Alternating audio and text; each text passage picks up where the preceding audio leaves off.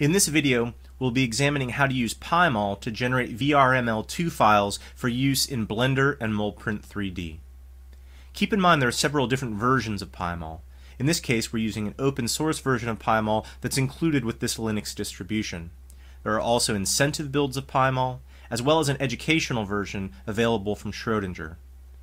The educational version does not allow export of VRML2 files, therefore you should either use an open source version or the incentive build. To begin with, we need to open a file in PyMol. And in this case, I'm going to use a simple ATP molecule which I've downloaded from the protein databank.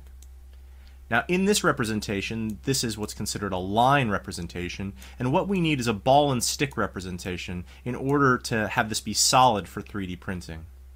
Now on the MolPrint3D GitHub site, there are a number of settings for a variety of molecular visualization programs. And in this case, here are some ball and stick settings for PyMol. And what we're going to do in this case is just take these and then paste them into PyMol. And this will set everything to the ball and stick representation.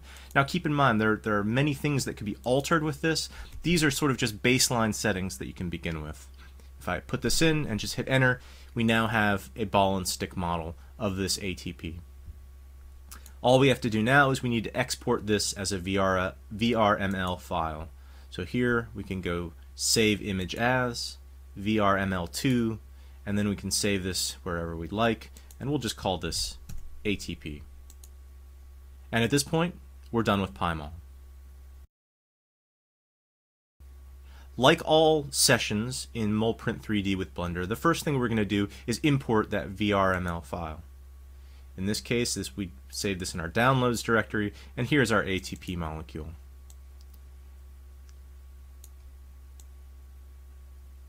The first thing that we'll do is clean the scene. This will get rid of all of these split bonds as well as remove additional objects. You can see some of these bonds now have turned gray. And we're going to split the molecule up in sort of a simple way using our grouping. So we'll automatically have colored groupings selected here. So we'll split this up as like this, so that we have 3 groups, each of them colored differently. In this case, we're going to do something slightly different, and we'll use square pins in this case, as well as increasing the relative size of the pin to the bond that it's on, so that we get a slightly thicker pin when we're going to be printing this. Now we just click Pin and Join,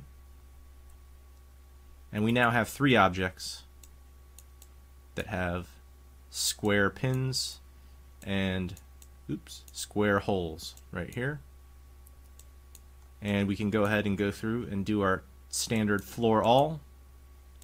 So try to place the molecules as best as possible on the printer build plate, and then simply export all the models, and then we can scale and print in our favorite slicer program.